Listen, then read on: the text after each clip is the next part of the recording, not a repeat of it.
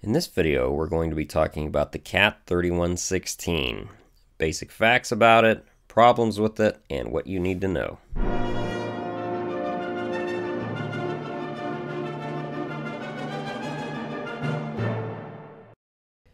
Hey guys, Josh with the Adept Ape channel here, and today we're going to be talking about the CAT 3116 engine.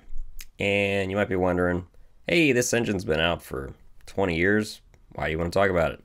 Well, I get a lot of questions about them, and CAT made them for quite a few years, and there's still a lot of them out there, and it doesn't sound like too many people know a lot about them, so I want to discuss the basics behind them, what they turned into, displacement, common problems, and things to look for. All right.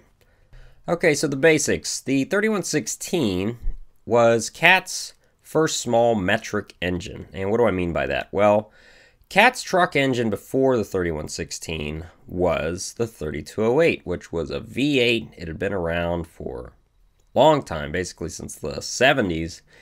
And CAT wanted to make a metric. And what do I mean by metric? Well, the displacement is listed in liters. Pretty much all the fasteners are metric. And, you know, that means metric threads, metric sockets have to be used. So that's what I'm talking about. And it's an inline 6, so it's basically a 7-liter, even though it's 6.6 liter. And it is the base for CAT's small truck engine line up till they stopped making them. So it was, I believe, in 1992 was the first year of the 3116, and a lot of these are mostly in military applications. GMC, tons of GMCs have these. Of course, they put them in generators, machines, boats.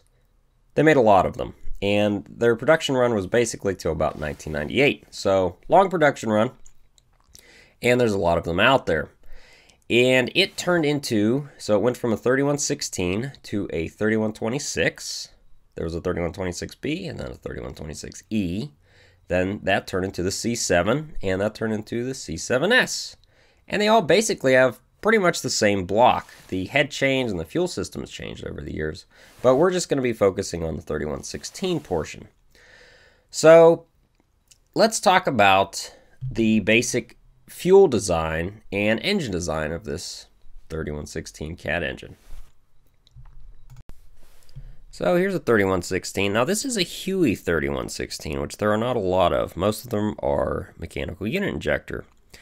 And the Huey ones, the head doesn't really look that much different outside of the injectors are much different.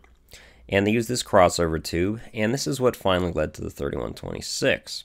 And these are what the injectors look like out of the engine. So there's a single O-ring, solenoid is to the side, and then of course you have your injector tip and your single O-ring right there. There's also an O-ring on top where the Huey oil is fed to. Now, most of them on the MUI, or a mechanical unit injector, they have this style injector. So if you have a 3116, you most likely have this style injector, which doesn't use a Huey pump or any electronics. It actually uses a governor. So this is what most 3116s look like. They have a fuel shutoff solenoid and a governor, which control the rack and the fuel to the cylinder head and injectors. Also, notice there is no electronics or ECM on this 3116 behind the filter.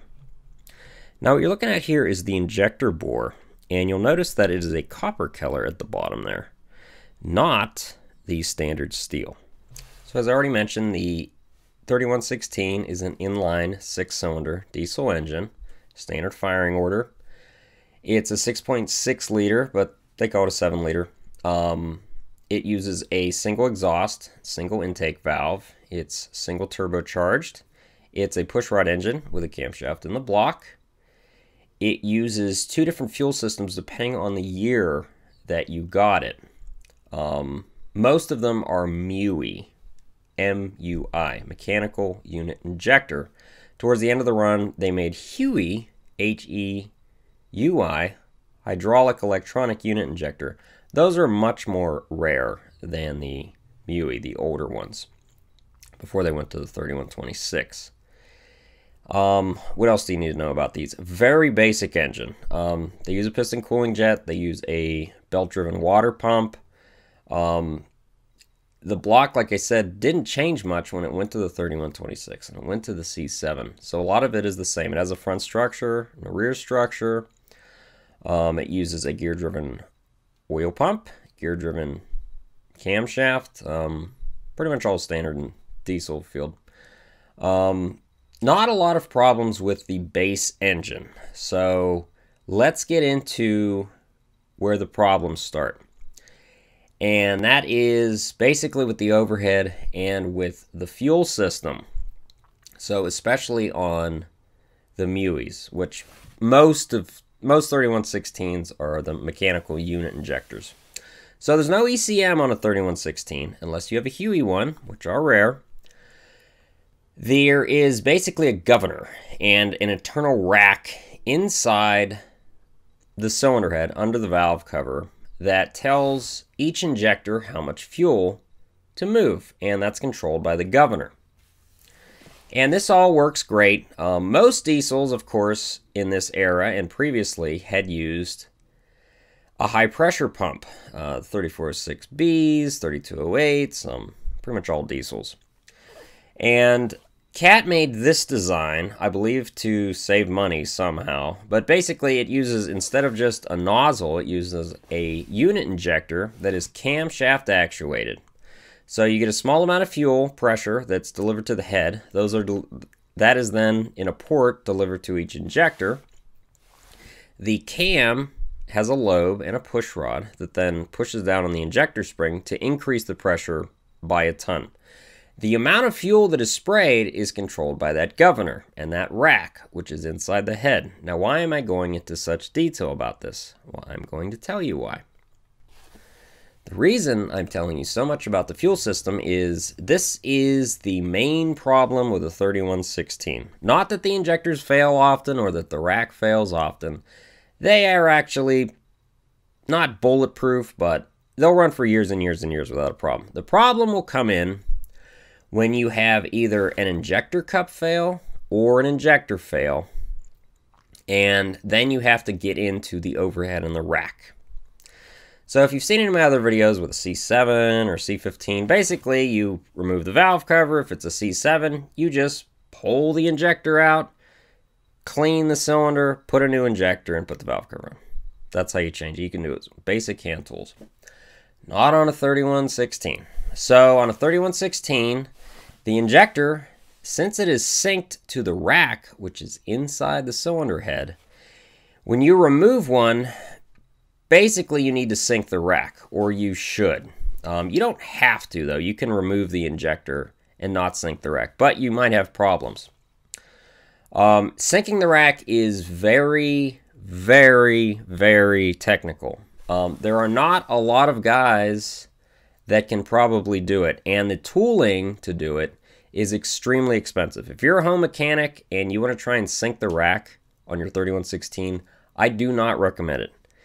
It's like a 38-step process. You basically have to set up all these little blocks for number one injector, and then you have to sync each injector to the other injectors. It's a real pain in the butt. I've done, I don't know, maybe 6 or 7 of them. They all ran well after, but it's a very intensive process, especially in a GMC chassis, because the GMC chassis, number 5 and 6 cylinders, are under the cab, and they're very hard to see. Also, you need specialty tooling to do it, as I already mentioned. You also have to have specialty tooling to do your injector height. Unlike a 3406E or a C15, where you just have a small metal tool that tells you your injector height, this one, you need an electronic dial indicator injector height tool. There's a lot of specialty tooling. And that's to sync the rack or to do your overhead properly. But to do an injector, even if you don't do the rack, it's a real pain in the butt. Let me tell you why. So let's say you've had an injector fail and you don't want to do the rack because you know it's a pain in the butt. So you pull the injector out, and you've seen my other injector videos. You just clean the bore, clean the cylinder, put a new injector in. You fire it up, and now it's running way worse. The reason for that is the 3116, unlike pretty much all the other CAT engines that have been made recently, They use a copper brass. For some reason, CATS literature sometimes says brass, sometimes says copper. Looks like copper to me.